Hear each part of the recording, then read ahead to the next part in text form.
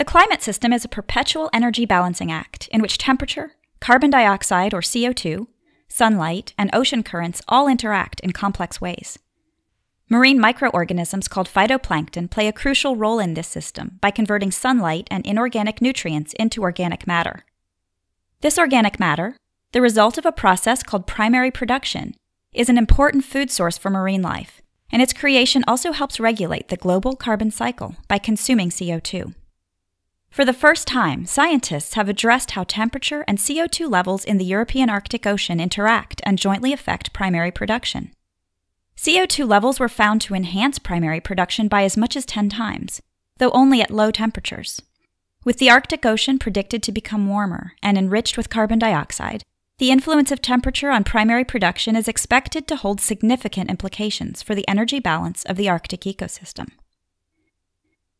To determine whether CO2-enhanced primary production is modulated by temperature, the researchers monitored the primary production of phytoplankton in seawater samples set to various temperature and CO2 levels.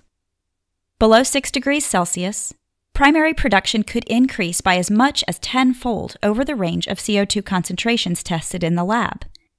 And even over the more moderate range of CO2 levels measured in the European Arctic, primary production doubled. Above 6 degrees Celsius, however, the amount of CO2 bubbled into the samples had no significant effect, suggesting that CO2 controls primary production mainly at low temperatures. In fact, when temperatures were dropped from 6 degrees Celsius to 1 degree Celsius, primary production increased exponentially, confirming that the effect of CO2 on primary production is temperature dependent.